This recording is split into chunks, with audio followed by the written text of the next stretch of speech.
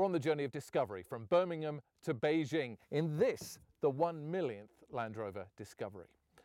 Now we're following in the spirit, if not exactly the footsteps, of an incredible expedition that happened in the mid-1950s in a vehicle just like this one.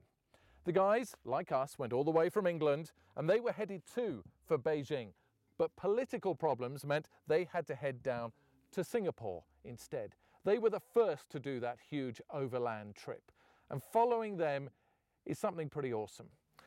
Now, to tell you the truth, we've had our challenges as well. As I talk to you now, the border between here and China is blocked by snow. So even in 2012, a good half a century after the original guys went down to Singapore, we too might have to look at our destination. Can we make it to China? The jeopardy is very real and the adventure is very real. We've had some amazing challenges over the last few weeks. We've still got 2 weeks to go.